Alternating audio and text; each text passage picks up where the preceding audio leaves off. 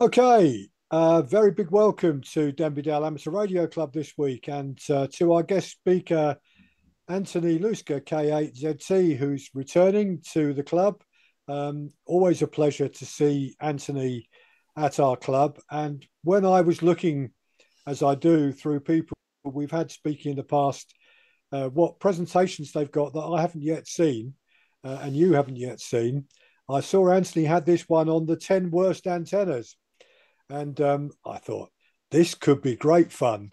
We were just talking about it before we started, and I was making the point that antennas provoke immense amounts of passion amongst people. Either people love a particular antenna or hate a particular antenna, and so I was with slight bit of trepidation, looking forward to Anthony's presentation this evening. So, Anthony, I'm going to hand the microphone over to you and let you take it away. Well, thank you very much. I really appreciate it. This presentation was originally for the Dayton Hamvention last May. K3LR had asked me to do a presentation on antennas, and I was doing it with a number of people who are very well respected in their field. And I reminded Tim that I'm not a technical person like some of these people that was presenting, so I had to come up with a little bit different presentation than what everyone else was doing. So the key is it's not only the 10 worst antennas for amateur radio, it's how you can do better. My usual contact information, and as usual, there will be a number of links throughout the slideshow, and I'll make sure that this is up at the end also, but tiny.cc/worst-ant, or you can shoot the QR code. We'll get you access to today's presentation and all the links that are in it. So let's jump right in. The three worst antennas are really easy to classify. Number one, by far and away, is no antenna. I can guarantee that that is the worst antenna that you don't have. The second one is when you have all the good intentions and you bought that antenna, but it's still unassembled in the package, in storage. Or maybe you got around to assembling it, but you just haven't installed it yet. It doesn't count until the coax is connected. Number four is an antenna that's improperly assembled or is much too complicated to assemble. I have one of these right now sitting in the garage. It was from a well-known importer, and it looked very, very interesting to use for portable operations. It was a 40 through 10 meter vertical with built-in counterpoise. And I started to assemble it, and typically when you get an antenna that has pieces of aluminum that slide into each other, there's some sort of indication of where to start as far as length goes, and then you might need to touch it up in tuning it. This one unfortunately gave you nothing other than insert this into that and no idea of how long it should be. So this is going to take a little bit of time to do this. It wasn't a quick assembly as I hoped. So eventually I will get it assembled, but right now it's just too complicated. Number five is an antenna that's improperly installed or use poor feed line. You spend quite a bit of money to get the latest, greatest Yagi beam. You have a great tower, and then you go up in the attic and pull down some RG59 that was surplus at the time, and the squirrels have been enjoying the coating on the outside of it since then, and you attach that. That's not what you need to do. So remember, an antenna is only as good as the entire system, and that includes the installation and the coax. Number six is an antenna that requires a counterpoise without one. Now you notice I didn't say radials, I said counterpoise, because almost every antenna has a counterpoise. It's just different for different kinds of antennas.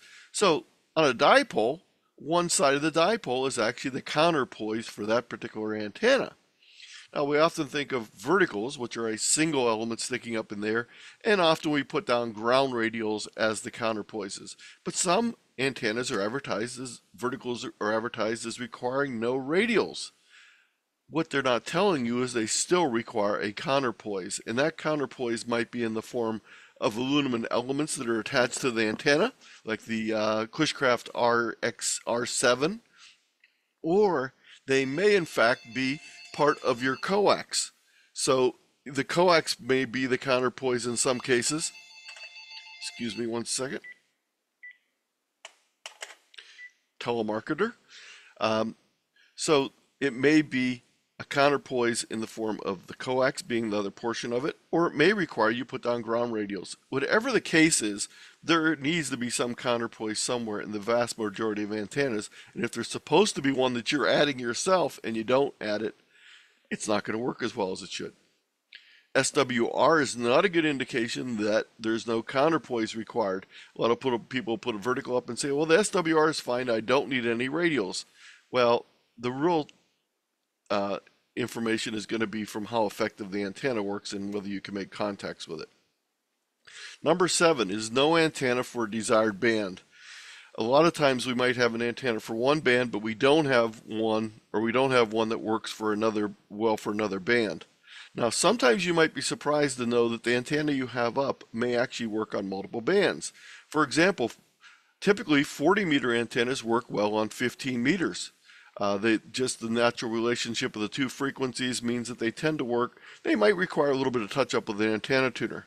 Also, sometimes we can feed our antenna differently and use it on different bands. If you have an 80-meter dipole up, for example, you might try tying both ends of the feed line together and feed it as a long wire antenna with an antenna tuner and possibly use it on 160. I had many years where I had a 10-meter beam up a 3-element Yagi. With an antenna tuner, it worked just fine on 6 meters. So sometimes you might have an antenna that you don't realize you do for a band that you didn't think you had an antenna for. Number 8, we're getting a little bit esoteric now. That's when you have the wrong takeoff angle for a target geographic area. Before I dig into that a little bit, let's just talk about amateur radio. We are one of the few radio services that has more than one frequency. And it's especially rare to have more than one frequency on different bands. So we have the luxury of changing frequencies, changing bands to be able to work different parts of the world at different times of the day during different propagation cycles. So we can quite often take care of this issue of reaching a specific geographic area by changing bands. But if we're not changing bands, sometimes it's important that our antenna has the proper takeoff angle. So if we put up a horizontal dipole at a very low height, what happens is that takeoff angle is almost straight up in the air. Now sometimes we want that when we want to work close in people. This is referred to as an NVIS antenna, near vertical incidence skywave, because everything is going pretty much straight up, coming back down very close to where you're at. This works great if you want to use 80 meters to talk to people, a couple 25 or 50 or even 100 miles away. Quite often, if you have that antenna up at a proper height, the propagation may shoot right over the head and skip over them. Another example of this is if you ever see contest stations where they have a 150-foot tower and they have 3 or 5 stacked 20-meter beams on it. You think, well, that's because they add them all up and they get all the gain. Well, that's one reason, but that's not the primary reason they do it. By choosing which of the 5 antennas in the stack they use, making different combinations, they can actually change the effective takeoff angle to target specific parts of the world. So sometimes not using all 5 antennas or all 3 antennas is actually better by using just 1 or 2 at the right height and getting the proper takeoff angle. I will talk about something a little bit later, but when I switched the antennas temporarily at the house here, I found out that the antenna I was using had a really poor takeoff angle on 10 meters. It was good on other bands, but it was pretty much horrible on 10 meters, and it should have been better, but it wasn't because of some factors of the antenna, and I'll talk about that a little bit later. Number 9. No backup antenna in a portable field operation. Nick and I were talking before everyone came here about forgetting certain things on field outings. So when I go out to operate in the field for any distance away from the home, I always make sure I have 2 antennas with me. Even if the second antenna is a really poor compromise antenna, it means that the first antenna completely fails. I will still have a backup, so my trip out is not a complete waste. Also, quite often by having that second antenna with me, I can go address number 8 because 2 different antennas may have different takeoff angles and might match the propagation better that day for where I want to talk. There's a rule that's used, a saying that's used quite often for different military groups called 2 is 1 and 1 is none. And I talk about that in my portable operations presentation. Again, when you see this type of font, If you click on it, it'll take you out to a resource, and that resource happens to be a presentation I did on portable and field operations.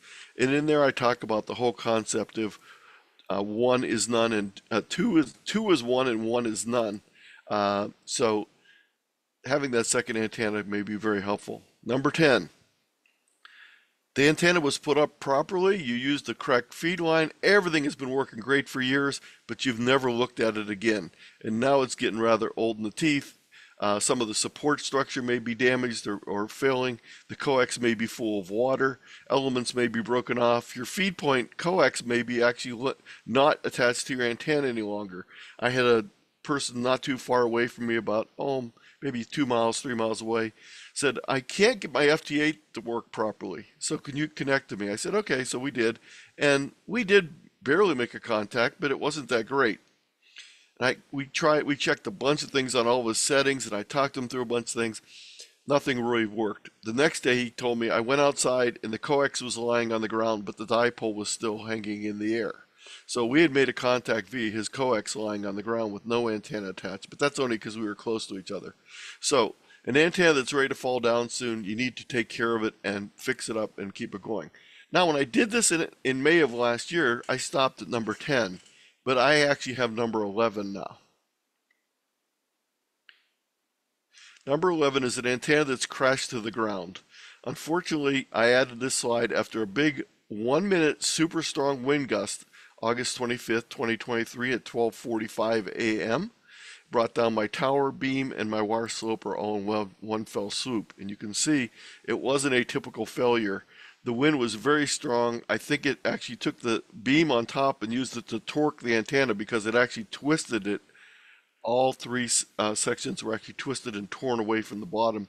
The only reason why I didn't go flying down the road is there was a hazer unit at the top of this, and that has a stainless steel aircraft cable that runs down to the bottom, and that's, I think, what kept the old antenna from flying down the street. Instead, it just went over and broke the neighbor's less than 1-year-old fence, which did not please them very much.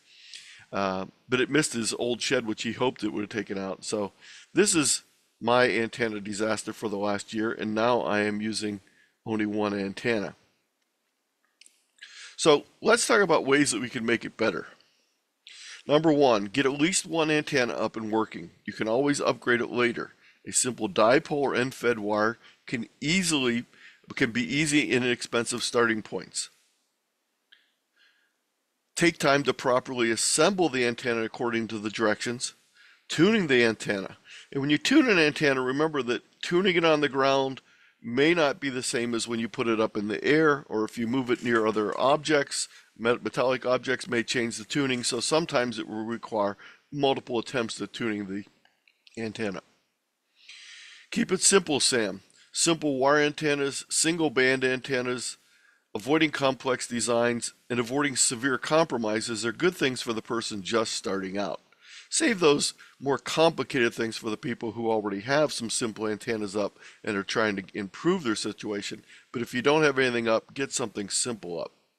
And here's probably one of the simplest antennas that we have. It's been around for many, many years. In this picture, I have some nice glass insulators here, but instead you can go to your local discount store and buy a plastic cutting board. You can cut it and make all three of these insulators, including a nice one for the center. I usually make a triangle shape so I can actually attach the coax physically to the center insulator and provide support for it. Simple wire, which I have in my junk box, in my garage. Everywhere I turn around, there's always wire. I never throw away any wire, so there's always wire available. Dipoles vary considerably in size by band. On 6 meters, a dipole is only about 4.7 feet on each side, so less than 10 feet. In other words, less than 3 meters of size on a 6-meter dipole. And as a matter of fact, if you think of each of these, they're basically about half of the band wavelength is the length in meters. So a 20-meter dipole would be about 10 meters long. So they're very simple to make.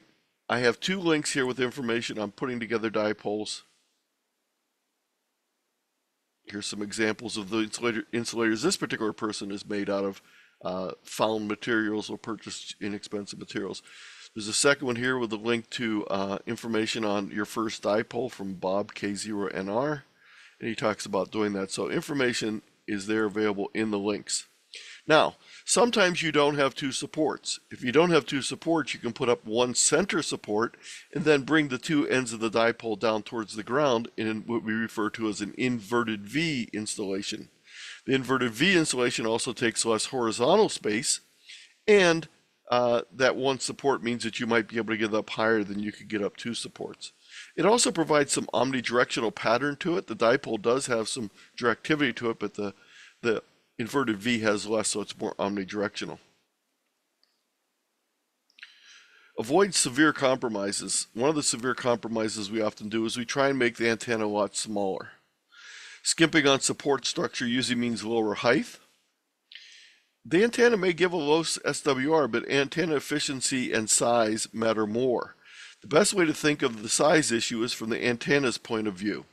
In receiving signals, if the antenna is physically larger, then it will intercept more RF energy, and therefore everything else being equal will have higher gain.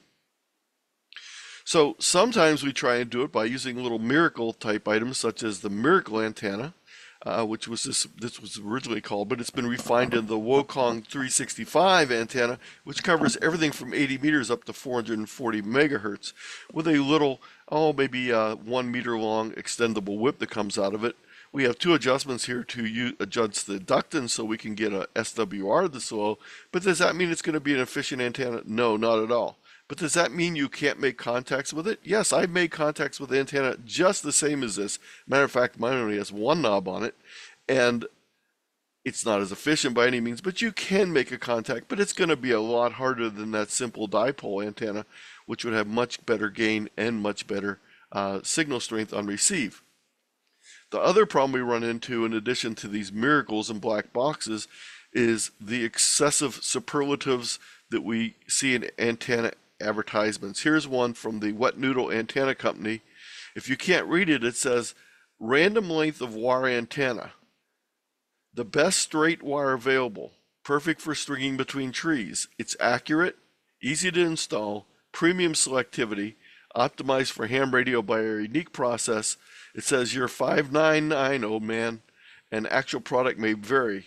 So we can pay a lot of money for just simple wire that we could buy much cheaper and make our own antenna. Sometimes you may have heard of the idea, or maybe some of you have done this in the past. You can use a light bulb as a dummy load. You simply put power into it. It's dissipated by the light bulb, and you can even tune it for brightness. The problem is some of you may have done this and then had someone reply to your testing because they heard you, because light bulbs will transmit, and Dave Day put together a link and you can go out to it. He actually goes out and rates the quality of light bulbs, and he has a group that has light bulb contests where they see how far they can transmit and how strong their signals are, and he'll even tell you about the best type of light bulbs and how to optimize them. And here's a map of some of his signals with his light bulb on FT8 and FT4 as seen by PSK Reporter. These gentlemen, VA3OSO and his accomplice, have a YouTube, and I'll let you watch the whole thing later, but I'll just start it up here. Let me put the sound on for a second. I forgot to put...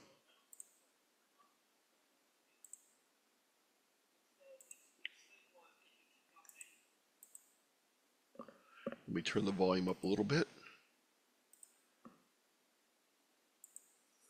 So ever since I got this MFK tuner, it said its thing was it can tune up anything. We can't see the video now, Anthony. Oh, I'm sorry. Oh, it'll tune up anything. This was 3 years ago. No, 2 years ago. I was thinking, if it can tune up anything, I can tune up anything. So that's what I'm going to do today. Try to do today. So we've got the normal setup with some coax. So they're going to tune up this baseball backstop, and they're going to go on to tune up a number of things, including what they refer to as a wet noodle. The wet noodle really isn't a noodle. No pasta was harmed in this experiment. They actually used a piece of rope soaked in salt water so that they wouldn't fall apart. But they tuned up many things and made many contacts. So I'm not saying you can't do it with light bulbs, the miracle antenna, the wet noodle antenna, etc. But there's much easier ways and much more efficient ways. Unfortunately, the antenna literature is filled with subjective and useless statements. I worked Slovenia with my first contact. He gave me a 5.9 with only 5 watts. It worked better than XYZ that I used last year. None of these provide any quantitative information. So let's talk about some other ways. If length is a problem, instead of making it shorter, figure out different ways to do it. And one is zigging and zagging. There's nothing that says that dipole has to run perfectly in a straight line. You can zig and zag, you can droop ends, there's a number of things you can do. It might compromise it a little bit, but still you're going to have a much better antenna than our miracle antenna before. I already mentioned the inverted V, and by the way, this is not an inverted V, this is actually a delta loop, and I have 2 links here about information on loop antennas. And you can see that loop antennas can be a number of different types. They can be full wave. They can also be different shapes. They can also be different ways that you configure the shape or orient the shape. And this article goes through a lot of information on that, but basically, this particular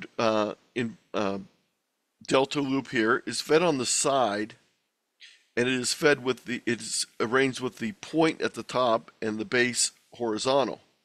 What this actually means is this antenna is vertically polarized by feeding it here with this configuration. If you have the loop in the triangle and the other shape with the horizontal part at the top coming down to the point at the bottom, it's actually horizontally fed. What that means is you have to keep it up higher. In this vertical configuration, you can actually go with less than 3 meters of height at the bottom of it. Feeding it on the side here will give you a good vertical pattern, and this can be a very effective antenna. The second link actually talks about one from DJ0, where he builds one, DJ0IP, he builds one for 40 meters, but you can scale this to any band you want. And it's a great monoband loop antenna. Oh, the other advantage too of these types of loops like the delta loop is it only requires one support. Number 7, if possible, get your antenna outside. My first antenna was zigzagged through an attic of a apartment that I lived in. It wasn't very effective, but it did work, but it worked much, much better when I got it outside. Matter of fact, my first antenna, which was a receive-only antenna, when I was a teenager, I lived in the basement of my parents' house, and I built a 3-tube regenerative receiver. Because I lived in the basement, I was able to staple up a piece of wire to the floor joist above my head, so I actually had a basement antenna. When I convinced my parents that I wanted to run it outside, it was much better also. So getting the antenna outside can be very helpful. Keep it away from other objects and other antennas and metal objects, and put it at or near its recommended height. For best results, most dipoles should be approximately a half wavelength or more above ground. That's very easy to do on 6 meters, but very difficult to do on 160 and 80 meters. That's why quite often 80 meter and 160 antennas aren't vertical dipoles. They often are inverted Ls or other types of vertical antennas. If the recommended height is impractical, think an inverted V with only one support, verticals with proper counterpoises and radials, or an inverted L where we go up and then over. A delta loop is another way to get around that. Now, we've been talking about HF for the most part, but let's talk a little bit about VHF and UHF. On VHF and UHF line and other line of sight contacts, you want to make sure that the polarizations of both stations match. So by convention on FM, we use vertical polarization. On single sideband digital, we use horizontal polarization. Remember, this is on VHF and UHF. It will greatly decrease your signal strength if you have the opposite polarization. But that doesn't mean you still can't make contacts. I only have a vertical on 2 meters, and I make single sideband and digital contacts on it, but I am losing some signal strength. I know that. Now, before you start worrying, it doesn't matter anytime you bounce it off the atmosphere whether you're vertically polarized and the other station is horizontally polarized. There is no need to match polarization because the atmosphere will effectively scatter things, so there is no horizontal or vertical polarization ability on the other end of the signal. So if it's going up and being reflected by the atmosphere, all polarization doesn't matter. On VHF and UHF, probably one of the most important things is to get the antenna as high and in the clear as possible. As we keep going up in frequency, up into the microwaves, things such as foliage, tree leaves, even rain can be detrimental to the operation. Here's a simple ground plane vertical for 2 meters.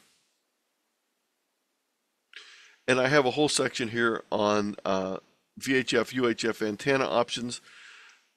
There's one thing that almost everyone will agree on. The rubber duck is the worst antenna and the best antenna for a handheld radio. It is the best antenna from the fact that you won't poke people in the eyes and it's short enough that you can carry on your belt, but it's a really horrible antenna as far as ability to send and receive signals. There's some ways you can improve on it. One is called a tiger tail. That's putting a small 19-inch piece of wire at the base of the antenna that acts as a counterpoise for that. By the way, the counterpoise on your HT is your arm and the rest of your body, but by prying this little tiger tail, it makes a more effective counterpoise. We can also do things like do a home-built J-pole antenna that's flexible, can be rolled up and put in your pocket, and I have a whole video on how to do that here on building a portable J-pole antenna. And I even found one that's all in millimeters and centimeters for you so that you're not playing around with our crazy measurements here. This is also information on the tiger tail. This is a slide that I put together for beginner VHF, UHF operators, talking about the different types of options for VHF, UHF antennas. When we have an integrated situation like a rubber duck on a portable, that's something we have to deal with. There are ways to make it a little bit better, but there's a number of different types of antennas you may have for different types of operations that might be much better. One thing you do need to remember on VHF and UHF though, the higher and further away you get your antenna from your radio, the more important it is to use quality coax.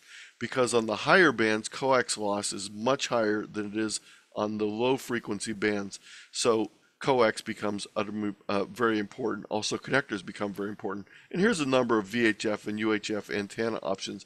Everything from an extended rubber duck to a foldable extendable rubber duck, to a log periodic that works on many frequencies, a simple little VHF vertically polarized Yagi, a set of cross 440 and 2 meter antenna for satellite use, and a common fiberglass covered antenna for vertical use on VHF and UHF.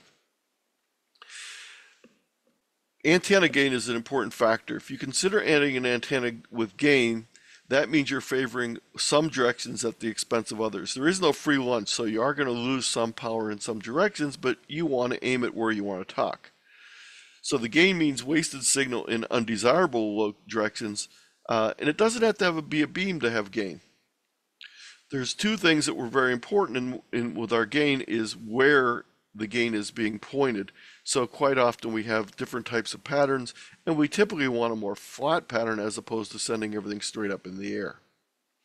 Here's an example of 4 VHF, UHF antennas that all pretty much are identical except for the fact that they are small, bigger, bigger, biggest.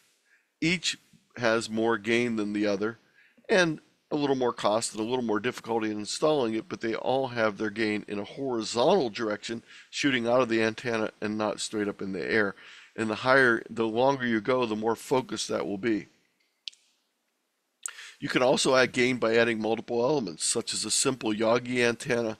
Those are very easy to do at 20 meters and up in frequency, but when you start going down to 40, 80, and 160, they become somewhat difficult because of the size.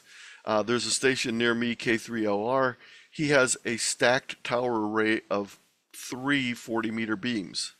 Rather large but very good.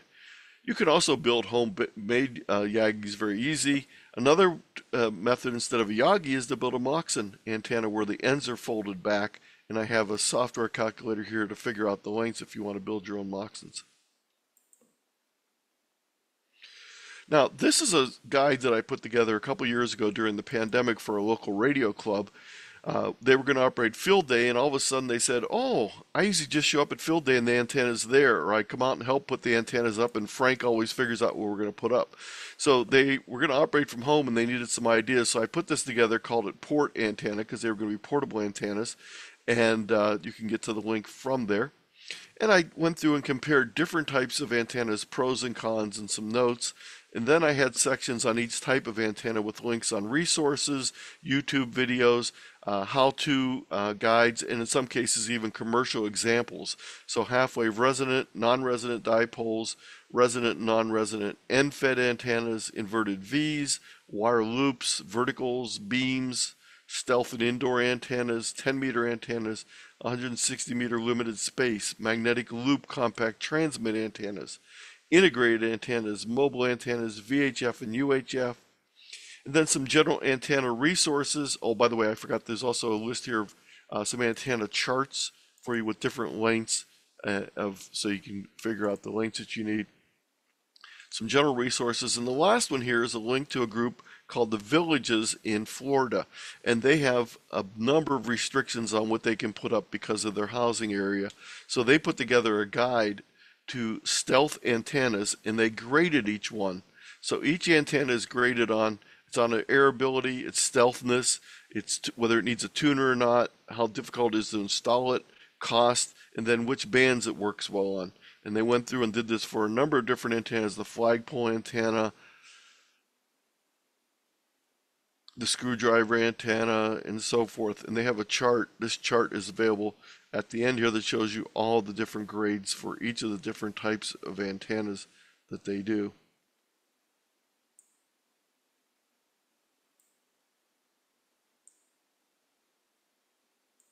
So that's right here, this chart.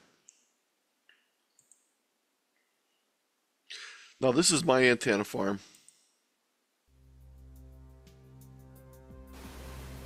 Here is the K3LR Contest and Emergency Operations Center in western Pennsylvania, right along Interstate 80. We're going to take a look at all of the antennas at K3LR today. We're going on top of the 160-meter tower that is just in the bottom of the screen now. We're coming up on the two foursquares. These are phased foursquares for 80 meters, and each one of those verticals is about 75 feet tall. Here's the 40-meter tower, and we're going to go on top of it for the moment, but we'll come back. That's the 40-meter stacked Yagis there. Unfortunately, And take. That's not my antenna farm. That's about 60 miles to the east of me. That's K3LR. This was my antenna farm before August 25th. I had a 50-foot tower. I had a Sumner XP508 log Yagi on top of it for 20 through 6 meters, including all the work bands. I had an 80-meter sloper in one direction and a 160-meter sloper in another direction. I had a DX Engineering 43-foot vertical with an antenna tuner at the base back here, and I had a VHF UHF Comet vertical right here on the roof. There's another picture of it. But unfortunately, it's not there, and now I'm limited to, I've moved my 43-foot vertical away from the trees out to the base of my antenna, and I've been using that since last August. And with my 5 watts so far this year, I've worked 157 countries with the vertical. So I'm doing a forced review of the 43-foot vertical, being it's the only antenna I have right now. But it has a really bad takeoff on 10 meters, so I actually have put up a small 10-meter vertical on the back of my fence back here on a support pole. It's a little bit better than the 43-foot vertical is for the takeoff angle on 10 meters. Here's some resources on antennas, a number of them on antenna efficiency, rules of thumb, size and antenna efficiency, the portable operation I mentioned a little bit earlier. Sometimes it's not the antenna's fault, and there's other things you need to work on. It's quite often the antenna's fault, but not always. The first one talks about techniques for making contacts. The second one talks about assessing your station using things like the reverse beacon network and remote online software-defined receivers, so you can listen to yourself. And this can really help you with antennas also, because it can tell you which antennas work better and which directions they work in. And then one here, top secret techniques to work to all states in DXCC.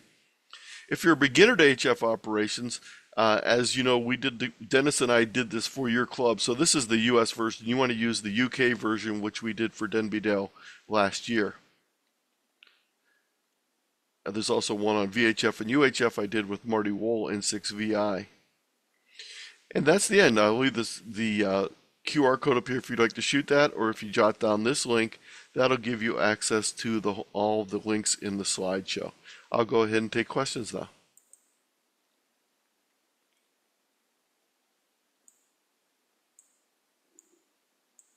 Yeah, super, Anthony. Thank you very much. And you definitely avoided the problem of starting a row about an antenna.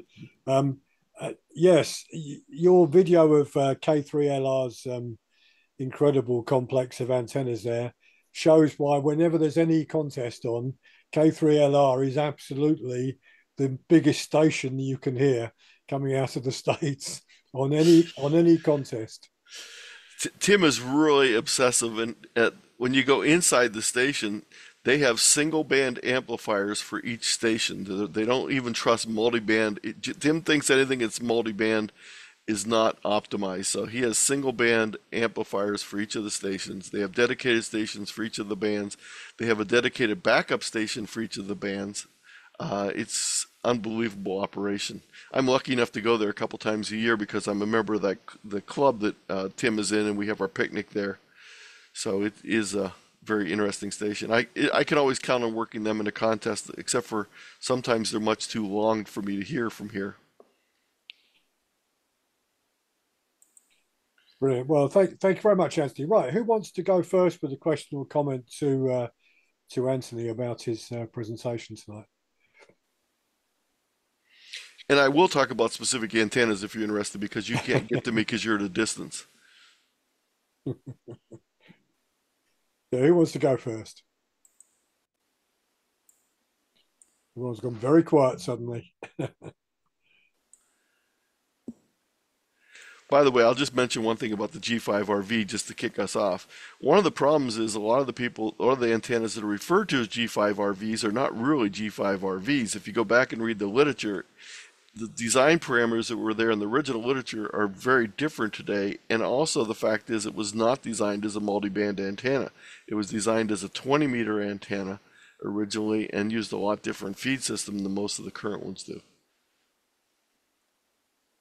Yeah, and the original antenna as built as well, Anthony, as you know, had homemade feeder that fed it right the way from the center point of the antenna right down straight into the shack.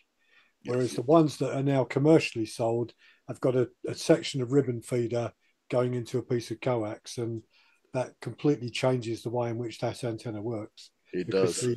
the homemade feeder for it, the high impedance feeder, was part of the operation of the antenna itself. Yes. Oh, by the way, on that vertical that I talked about, that 43-foot vertical, I have a tuner at the base of it, is what I'm using. So it really is helpful in that respect to have an automatic antenna tuner at the base. Questions, comments, suggestions? All complaints go to Nick. I've got a few of those antennas Go on, Rachel. in boxes. Yes, that's number two. That's number two on the list. It's better than number one, but it's still number two. So you need to get one of those out there and get them installed. So actually the 10-meter antenna I'm using right now, because I said the 43-foot vertical is not that great, is one that I wanted to Hamfest about 25 years ago or 30 years ago, and it sat in my garage with no need until I needed it. So sometimes having that antenna in the box can be good, but you do need to get it up if you actually want to use it. Here's one for you, Anthony. Yes. You say you've got a homemade 43-foot vertical antenna. I know this one, and I know the company that made it, I think, or does make them now, LDG, I think. They were taken over, weren't they, by DX Engineering. Now, a 43-foot vertical, and you've got an antenna tuning unit at the base of the antenna. with those type of 43-foot verticals, they usually have a 4-to-1 on at the base. Correct. Do you have a 4-to-1 on at the base, and then the antenna tuning unit to fine tune it? And also part 2 of the question is, do you have a common mode choke somewhere in line? Okay, the first part of the answer is yes. I originally had a 4-to-1 unum at the base of it, and I found it worked better with the wide range antenna to remove it. So actually, I found that it was not productive. When I was using it before I had the remote tuner at the base, I had the 4-to-1. I was running a coax into the shack, and it was very helpful. So my experience is if you're using an antenna at the base and it's a wide tuning antenna tuner, the 4-to-1 is actually not beneficial. But if you're running a coax from the antenna to the shack and then running a tuner in the shack, the 4-to-1 seems to help significantly. Yep, I understand. I do not have a common mode choke, and I'm not getting a problem with feedback. But again, the antenna tuner is at the base of it, so my coax line is seeing a 50 ohm load, and it's getting a 1-to-1 match for the most part. It tunes a 160. It gives me a 1-to-2 to 1-to-5 to a 2-to-5, depending on what part of the band I'm in. There's a couple spots where it gets much more touchy, and it gives me a unacceptable SWR at some points, but it's still usable. It's nowhere good. It's nowhere near as good as my 160 sloper was. The 160 sloper was a much better antenna on 160. I've worked 75 countries with the 160 sloper with my 5 watts.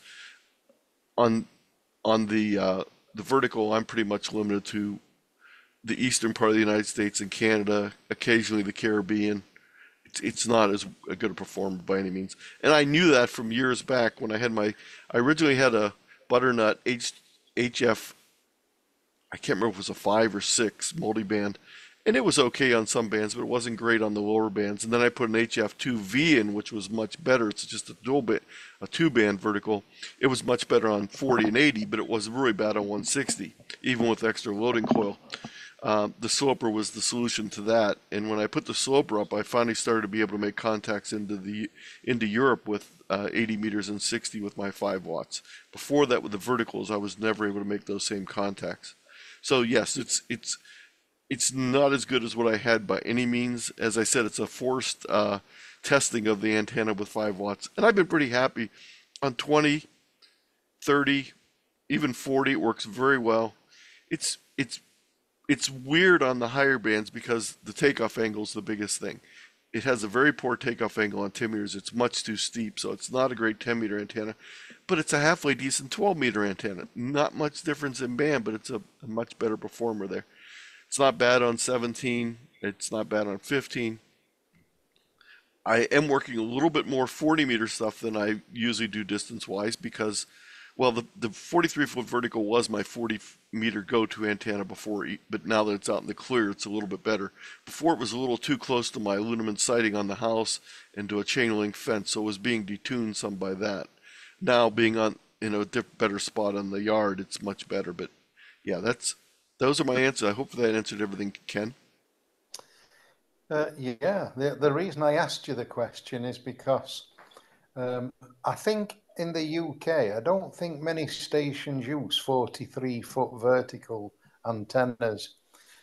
And 43 foot is not a big vertical by any means, but to cover such a wide spectrum of frequencies, I didn't know whether you would have used the 4-to-1 and the ATU at the base, pretty close to each other. Yes. And that's why I asked it, because mostly I see 43-foot verticals just fed via a 4-to-1 on. Yeah. Yeah, and Go on. Oh, sorry, carry on, Anthony. I was just going to say, by their very nature, the 43-foot is chosen because it's not resonant on any of the frequencies. So when you're using a non-resonant antenna, you have to be sure that it's non-resonant on all the bands you're going to be using it on. So there is a chart in that presentation I have in the the portable antenna section, there's a chart there that tells you different lengths that are not resonant on multiple bands. I also do a lot for portable operations. Quite often I use an end-fed wire that I support with a 7-meter fishing pole. And again, you want to find a non-resonant length, because if you have a resonant length, it's not going to work on all the bands. So yes. Yeah. You didn't mention magnetic loops. Yeah, Have you any experience with them, or do you hate them? No, I have used them before, and one of the things that's really interesting about them, magnetic loops have a very, very narrow bandwidth. So anytime you QSY, you have to touch up the tuning on them. And some of them have an automatic tuner that you can do from a distance, but otherwise you have to go in the field to tune it. You're right in the antenna to tune, so you don't want to be doing it while the antenna is being operated. So you're constantly fiddling with it. Now, if you use a magnetic loop on FT8 and FT4, where you plop down on one frequency and you don't move often, they work wonderfully. So if you're stuck with a home situation where you have to put something on a balcony, or you can only put something out temporarily and then have to bring it back in the house, a magnetic loop can be very, very useful if you're using fixed frequency type operations like FT8 and FT4. But if you're going to use it instead for like something like a CW contest where you're moving up and down the band, or a phone contest where you're moving up and down the band, you're going to be chasing your tail constantly. So unless you are calling CQ all the time, which is probably not going to be easy to do with that because you're not going to have a dominant signal on the air, but it works great for FT8 and FT4. And I know a number of people that they have a balcony. They're in a multi-story facility and they have a balcony. They go out and clamp it on the balcony and it works as a great antenna. They are a little expensive though, for what you get. Absolutely. Yep. Now there is one that's. I'm sorry. Go ahead. Have you seen the antenna that almost looks like a bird feeder? It's yes. From the States, and I just wondered what your thoughts were on those. And do you agree that? I mean, my thoughts are that the feed line is used as part of the antenna. But I don't know whether I can't even remember the name of them. I know what you're talking. Yes, I know what you're talking about, and I actually have two out in my garden in the shed, and they have extremely narrow bandwidth, and I think the feed line is the most productive portion of them. They were called, what was the name of them? Again, they're something that's a compromise because they're so small. I can't remember the name of the antenna. Does anyone remember what they were called? They had metal plates on them for capacitance, and they had a lot of coils on them for inductance. Orbitron. Yes. Go ahead and say that again. They're Orbitrons. Orbitron? A inductor coil in the middle, and a couple of capacitive plates, top and bottom, with a whole bunch of doohickeys on the side to adjust the resonance. That's it. They were made by the company called Bilal. Yes, that's right. I would class that as being the worst antenna ever. But I have made contacts on one. That's again, that's the thing. This is what he's talking about. This is one of them right here. This is the 40-meter antenna. I think they actually had a 160 antenna. Yes, they did. They had a 160 antenna that was about, I'd say probably less than 3 foot in size.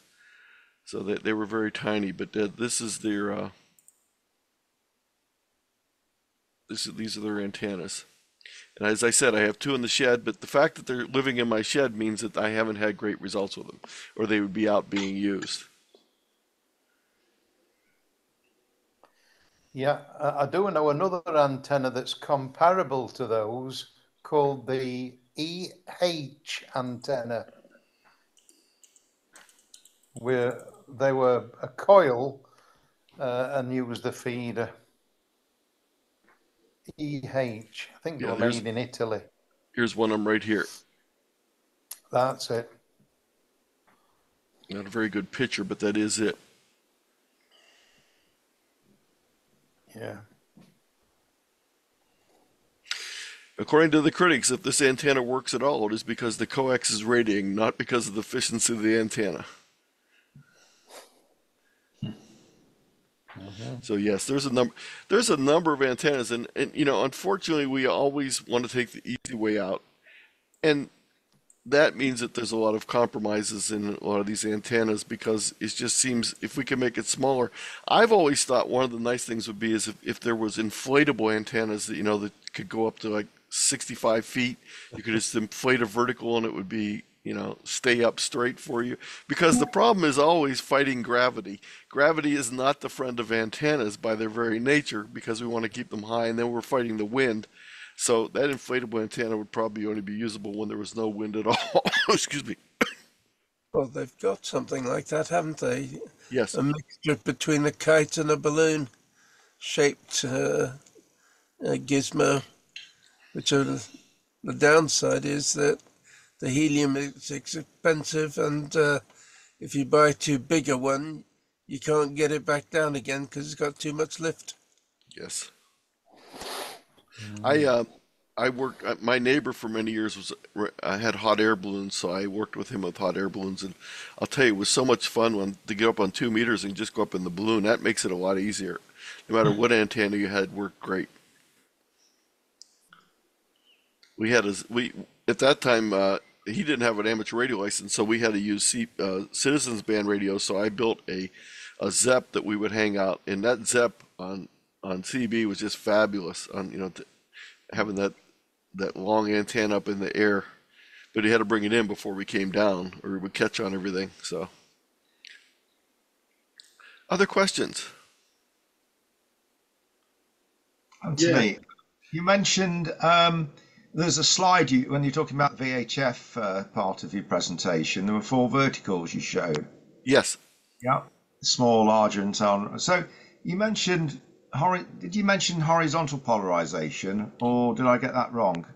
No, I said that they focus the radiation in a horizontal. Yeah, right. Angle, so that it reduces the takeoff angle. Actually, the very interesting thing about those with the really high gain, the really high gain ones have almost a completely vertical pattern of radiation to them, but they're not vertical. They're vertically polarized, but the energy is going out in a horizontal fashion. I get you. Yeah, sure. Okay. Thanks. Mm-hmm. Yeah, Andy, go on, Andy. Yeah, go on. Just going back to you were talking about verticals with Ken. I built one that Ken gave me an idea about, and I've got 29 feet of wire vertically through a 9-to-1 on and then coax back to the shack. But I have choke mine. I have got a choke on mine, but obviously it's using some of the coax as the counterpoise. That was an idea that Ken gave me. I built that one. Yeah, and that's what I use 29 foot with a 17-foot counterpoise for using my KX3 in the field, and I actually connect it right directly to the radio with a banana plug splitter that connects to the BNC on the radio, and then I hang the one end from my 7-meter fishing pole, and I lay the other portion on the ground or stretch it out, and that works with the tuner that's in that radio on 40 through 6 meters actually just fine. Yeah, I have to use an ATU on mine, but it tunes good sort of 40 through to 10. It's quite good. You know, I can tune it on those bands. It's not bad at all, really. Yeah, the one of the most popular antennas right now, as far as advertisements and hype goes, is the NFED. The thing that most people don't realize is there's 2 types of NFEDs. There's NFED half-wave antennas and NFED random length antennas. In one, you're trying to get a resonant antenna based on the length and the impedance matching you do. On the other one, you're looking for an antenna that's not resonant, and you're going to use the tuner to adjust it. There was a really good talk by I'm sorry, that's not his call sign. What is it? 1 second here, I'll find it. I'm part of a group called Rat Pack. I might have mentioned this before. That's Dennis and I view each other from. It's ratpack.us, and they do presentations every Wednesday and Thursday at, it's right now they're on 0100 Zulu, so it's in the middle of your night, of course, but they're all recorded, and they have over 370 of these recordings. They just had one not too long ago by a gentleman who does a really good talk on end-fed antennas. If I can find it here.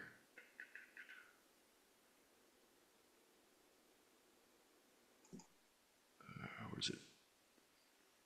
It's Steve Dick, K1RF. I'll put the link to the video in the chat. It's a 1-hour video. He actually did a presentation for this group, but he also did a presentation for our local club. I can't get this. Let me fix this link. It's not right.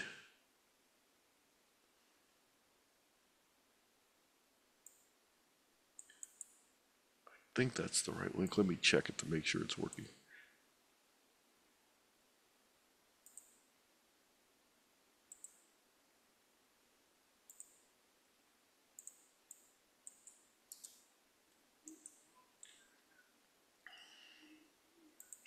But he talks a lot about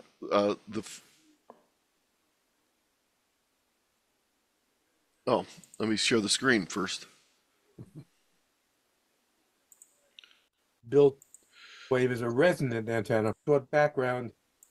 So he has a presentation on end-fed antennas, and he goes into a lot about making the matching coils, the unims, the ballons, etc., choking cables, etc., different ferrite materials. He doesn't have the best speaking voice, so it's sometimes a little bit difficult to hear him, but he has a lot of very good information.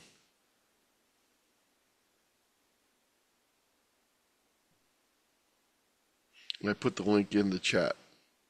But that is a very popular antenna. The ARRL offers a kit here in the US that's made for them. And it's not a very difficult antenna to build. There's also some commercial ones available. My antenna is the name of one of the commercial ones. They have the and they have end-fed dipoles. They have the EFH, what's the number on it? EHF 8010, which I have one. I've used it. They're a little bit expensive, I think, for what they do, but they do work well.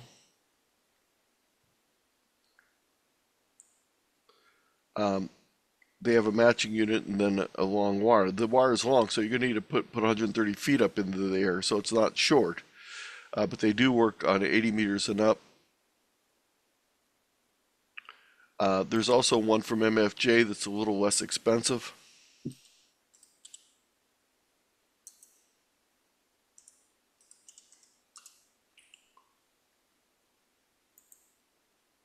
It's an end-fed half wave. They have two different power versions. This is the low power version. It's only $89, 10 through 10, 40 through 10. It says it does not need an antenna tuner, but I find that an antenna tuner is extremely helpful, and it doesn't resonate all across the bands. They also have another version that covers 80, and they also have a version that's a higher power level. This is the same. This is the 8010 low power version, 300 watt version. So it's around $100.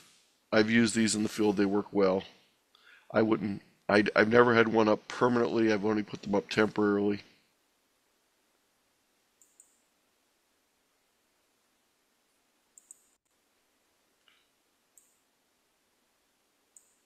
Other questions? Have you ever tried on the long wires to loose coil the far end of it in order to get the 130 feet into 50 feet or whatever? Some people say it works. Other people say, yeah, you kill the whole aerial doing it that way. I've zigzagged them to get it into a smaller space. I've not really coiled up the wire to do it. One of the things I found on them sometimes is you can shorten an antenna just by coiling it up, and you don't have to actually trim it to cut it, so you can roll up the ends somewhat and get effective shortening the length slightly. So sometimes with my 27-foot random length, when I'm using it in the field, I will take a pen and wrap a little bit around there to shorten it up a little bit, and that'll make a difference on letting it tune up with the tuner or not.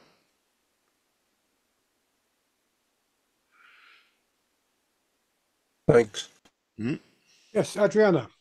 Yeah, we are using end-fed half waves on several devices. We have one end-fed half wave with a coil, which makes possible to stretch it in our very, very short garden. We have nearly about, I think, 8 meters in the length. And with this coil, it's possible to have an end-fed half wave for 20 and 40 meters, which wouldn't be possible otherwise. And Yes. for portable use, we are using, especially I'm using the 1 to 49 from the QRP guys, and with several, with a diverse length of antenna wires, and from this support version. And this is very handy. This works quite well. And we also have a very good experiences with the Ryberkopf antenna, which is quite random, which is multi-band.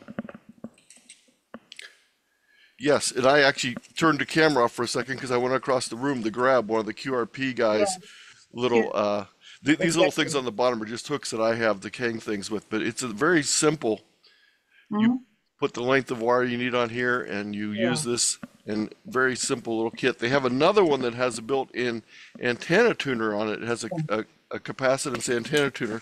Let me grab that one.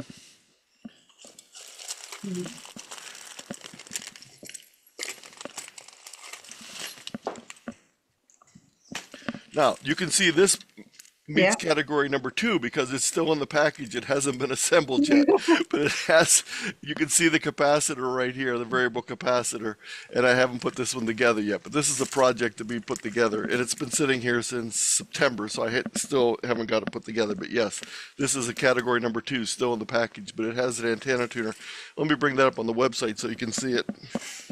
So this would be interesting if you had assembled it. It works. We have such an end-fed with this tuner. We thought it might be quite handy for portable use. And I don't know what the fault is, but it doesn't work. You can tune it, and then you have to switch from tune to work. And when you put it to the work position, it doesn't work. I don't know. Put this aside. So it might be interesting if we see each other next time to know if yours would work. Yes, and I'm trying to find it here, and I'm not finding it on their website. This is their website right here. This one's the 40. Let's see here. This is it. So this is one of the antenna tuner ones right here. And there's also another one.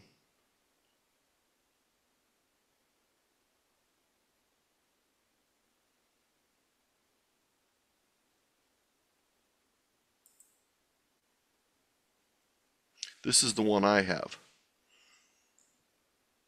Yeah. I haven't put together yet. Yeah, I think this is the version we have, but there might be a problem which was in the assembling.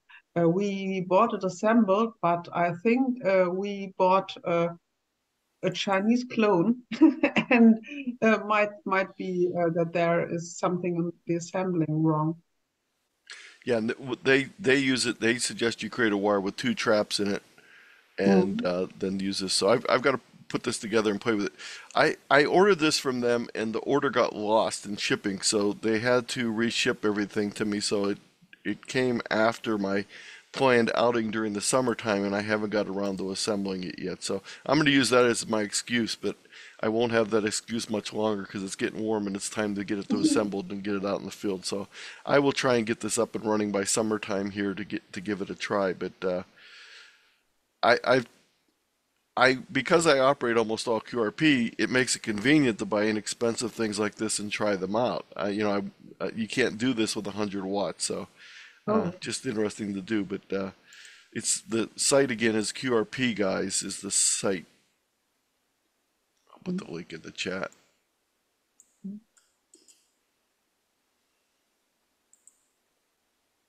Yeah, over here, of course, in the UK, we've got SOTA beams that were set up to supply bits and pieces and kits. And I just went to grab this, which is their end-fed half-wave tuner, call it the mountain tuner for 40 meters to 17. That is very small. It's very, very easy to assemble with the BNC socket at the bottom of it. I know as well that DX Engineering was selling these at one stage, I think, Anthony. Yes, they are. Yes, they are. Might even be still doing it, but that works very well. The other thing I'd recommend is we've got Kanga Kits has started off, and they produce this as a kit as well, and this is an ATU for use out in the field. You can see how that's it next to my hand, so you can see how small it is. It's a really small antenna tuner. I mean, you can't, as Anthony says, the delight of these things, it uses those little polyvarican capacitors in there, so you can't put more than about 10 watts through it without it not working. But for a small portable operation running QRP, it's effectively a little single coil Z match is what it is. They call it a pocket trans match, but you adjust it, for maximum signal strength that you can receive, and then use the other tuner to bring it to resonance. But that works extremely as well. Been very impressed with that. But those of us that go and play with stuff portable, I don't know if that's your experience, Anthony. I try and not take things like this, because as soon as you start taking more bits, I've then got to find another lead to go from the ATU into back of the radio and so on. And yes. You're ending up with all these bits you're wicking out of bags when you're, as I was this afternoon, sitting on the top of a windy field somewhere. It's not the easiest thing. And I think the advice of trying to keep things as simple as possible is pretty good advice when we come to antennas, really. Yeah, and that's one of my complaints about the ICOM 705. I really like the radio, but I'm so spoiled by my Elecraft KX2 with the antenna tuner that it'll match pretty much anything. So, I go back and forth. The IC 705 has a lot more features. It has the band scope. It has all those things, but then it doesn't have the antenna tuner. So if I'm using that with a non-resonant antenna, I need a separate antenna tuner with me. Whereas if I'm using my KX2, I basically have it in a little package with a length of wire, and I can go out and operate and know that I'll be able to get a match with it, at least on most of the bands that I'm going to be operating on. So it does become complicated when your antenna system has multiple components, because it's easier to do at home, but if you're trying to do it in the field, it gets complicated very quickly. That's why one of the things I do with my operations is, let me get that slide here again. As you can see in my portable operations here, this is my main field kit here, and this is a KX3 in a box. I have a better shot of that here.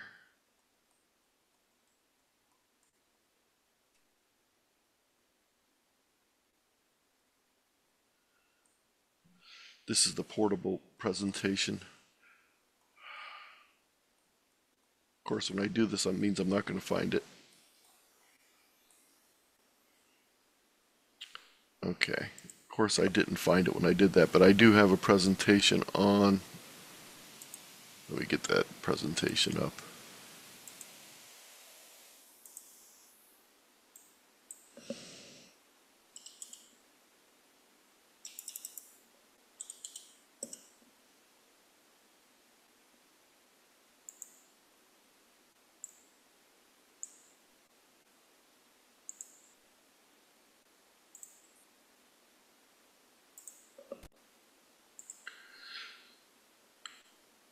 So this is my rapid deploy go box. I flip the lid up, pull the front off, and I'm ready to operate my KX3. And it's made from a tackle box. There's also a set of toolboxes available from a number of discount suppliers that are available. And the nice thing is you end up with all these little project boxes to use also. But here's the radio, and the front snaps off, and the top opens up. I have a battery in there. I connect the antenna directly to the side of it with one of these little splitters. I've tried different lengths. I've tried 26 foot, 27 foot, 29 foot. They all sort of work. I've also made longer ones that work down on 80. But again, you just pick the non-resonant wire lengths. And as I said before, sometimes I'll use a pen and sort of shorten this a little bit by wrapping it around a pen down at the base here, if I can't get it to tune on a specific frequency.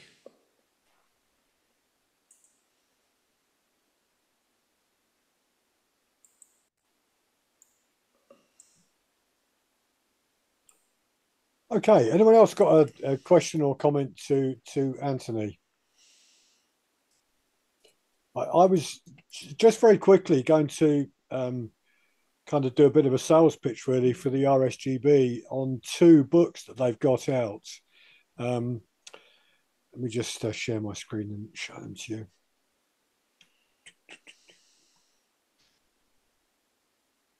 Okay, there are two books. The most recent one they've got out is this one, the Antenna Notebook, and mine arrived a couple of days ago. It is superb. I mean, it's a collection. It's been edited by Lorna 2E0POI, in which she's going to come and talk about this in a few weeks' time at the club. But she goes through a pile of different antennas, loop antennas, horizontal, vertical, and she's really compiled ideas from all kinds of publications, you know, from QST, from Ragcom, from the QRP club, Sprat, and so on, and presented them in one book. And so it's got some fantastic stuff in it, and I know that's going to give me lots of ideas. The other very good book, and this has been out a little while, it came out a few years ago, is called Portable Antennas for Everyone. And again, lots of different ideas in that. This came out 4 years ago, 2020, written by Steve Telenius Lowe, PJ4DX.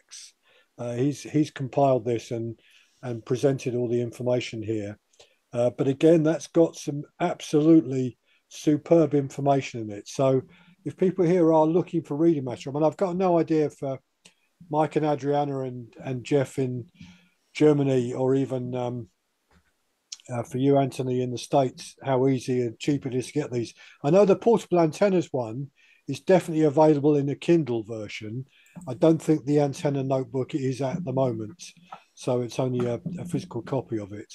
But they are extremely good. I really would recommend these books as things to dip in and out of, really. I actually have the portable antennas from the second book you showed. Yeah. Yeah, do you agree? It's a really useful book, Yes. Isn't it? It's got some fantastic ideas in it. And it reminds me, Ken, I promised to copy some of the pages on it, which I haven't done yet. And I'm going to leave it in the shack here so that it's next to the computer, and I'll do it for you and send them across for an antenna you wanted to put together. The RSGB has a broken link on their website for the Antenna Notebook. When you go there, they completely messed up the URL. Oh dear. So it goes out to a Google something catalog instead of catalog. I'm not sure what they did, but they definitely did not put the right link in there.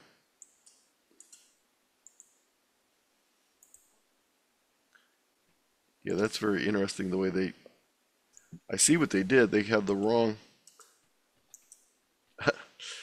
they had the wrong link in there. You found the description of the book now? Yes, I found the description of the book on their website, but they had the wrong link on their on their. Here's the web page, and it's got the wrong link.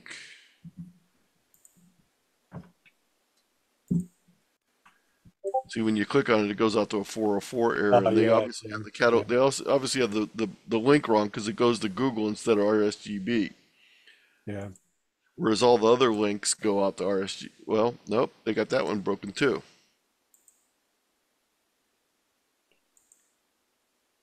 Maybe I can't access it from the US, but I don't know. Yeah, let me have a look.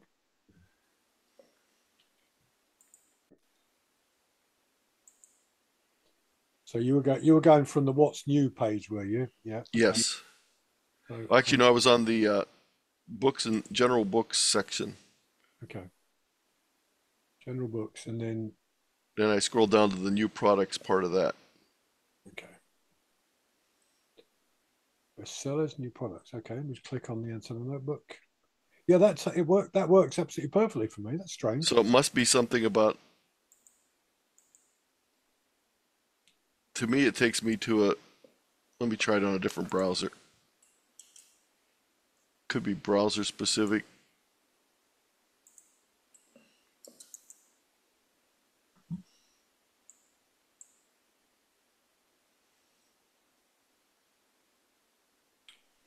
Yeah, I use the browser I'm using to go into it is on the Avast browser. I used Avast 1 for my. Okay, let me go there via a Firefox browser. So there's something that's not working in my browser on that particular one. I'm not sure what, but I was able to bring it up. That is strange. But I did get it.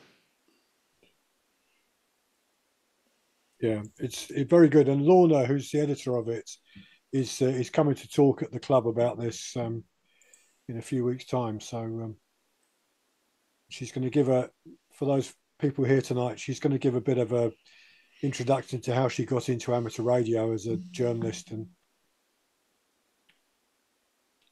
yeah, I've just tried it in my other browser. I've tried it in my Google browser, Anthony. It's working perfectly in Google and in. There's got to be something on my end. There's either either an ad blocker or something that's blocking it on my end.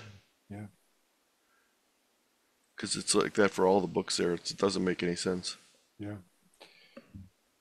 Yeah, I just made a note to contact her to tell her there was broken links on her books. It's not. Yeah, for some reason, it's just. It might be something on my browser. I'm not sure what's going on.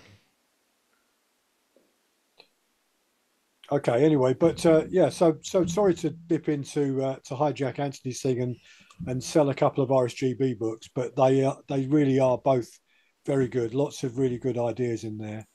And I mean, the biggest takeaway, Anthony, that I get from what you've told us again tonight, and this is the great thing about antennas, is that we can all play with them and try things out, can't we? And particularly if it just involves a bit of wire and some feeder and a bit of time. And we can all try out what works and what doesn't work for us in the space we've got available. You know, when I work with new hams, a lot of times they'll ask me which radio should I buy, which antenna should I buy, and I have to explain to them the thing about amateur radio is if you really get into it, you're not going to just have one radio, and you're not just going to have one antenna over your life of your ham radio career. They're worried about the antenna. They think they're buying the antenna that they're going to be using for the rest of their time as a ham, and I have to warn them that that's probably not the case. It's one of those dirty little secrets of amateur radio. The stack of, if you ask me how many transceivers are in my house, I have no idea. And how many antennas have you used since you became a radio ham? Many.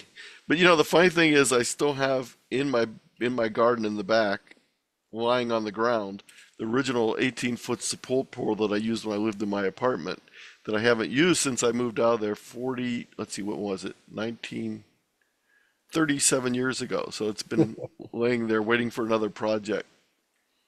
You never, that's the other thing too, is you never throw away aluminum when you're a ham because you're always assuming you'll use it for yet another project. No, I'll go a step further than that, Anthony. You never throw away anything as a ham because you're going to use it for another project. Yes, that is definitely the case. We've came to a solution when we have our rallies. What we do is we have a couple tables we put out, and there's three big signs that says find what you want, take what you need, leave what it's worth, and we have a bin there for you to put your money in. And we've told everyone in the club, I know you can't throw that in the garbage, but you can throw it in the box to bring to the rally. And so they do that, and we get hundreds of dollars each year from people just grabbing the junk that everyone brought in and returning it to their junk. That's a very good idea, because we do a tabletop sale over in the Denby Dale Pie Hall, and we've taken stuff, and I've said to people when they're looking at bits we've been given from people, or Yes. Families of Silent Keys have given to us, and there are some wonderful things in there, and people say, how much you want for that? And I say, just give what you think it's worth.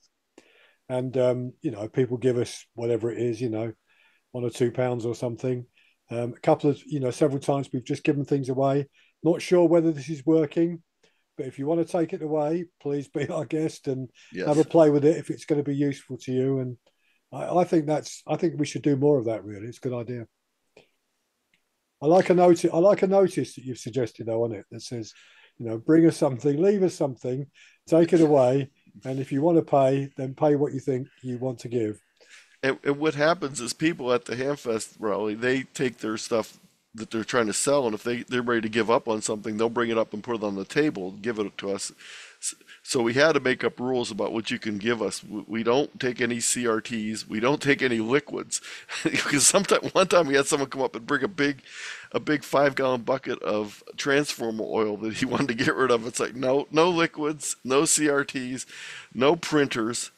We have certain things you're not allowed to add to the table because we know what'll happen. We'll have to dispose of them.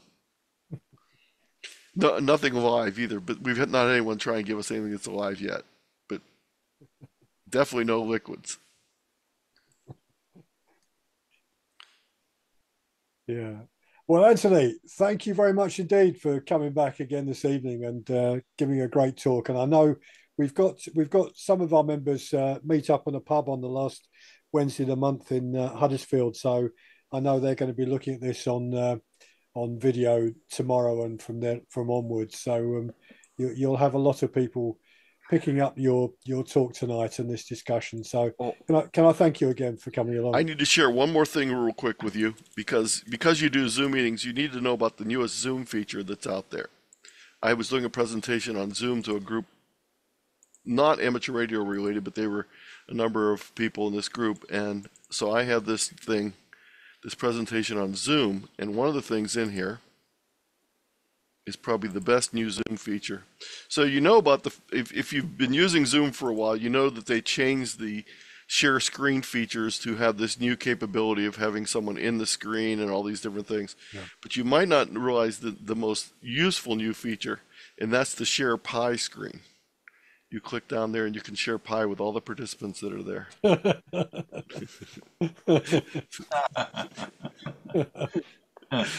I do all these talks for different groups, and they usually have refreshments while I'm talking, so I came up with this fake share pie button for their Zoom screen. That makes you the most popular speaker ever if you can do that. Yes, if I could do that. We have one button for coffee, one button for pie, and then someone else wanted a cake button too, so I guess that would make it very helpful. But thank you very much for the opportunity. It's been great. Love chatting with you guys. Right. Thank you very much, Anthony. Good to see you. And I'm going to say good evening as well to people who are going to be watching this on YouTube. And thank you for coming along and supporting us through there. Just to say, we're now up to 800 subscribers on our YouTube channel. For a small club, we've got just under 50 members of our club. That's a fantastic wide audience that are dipping in and out of what we're up to, which is great news. 73, everyone.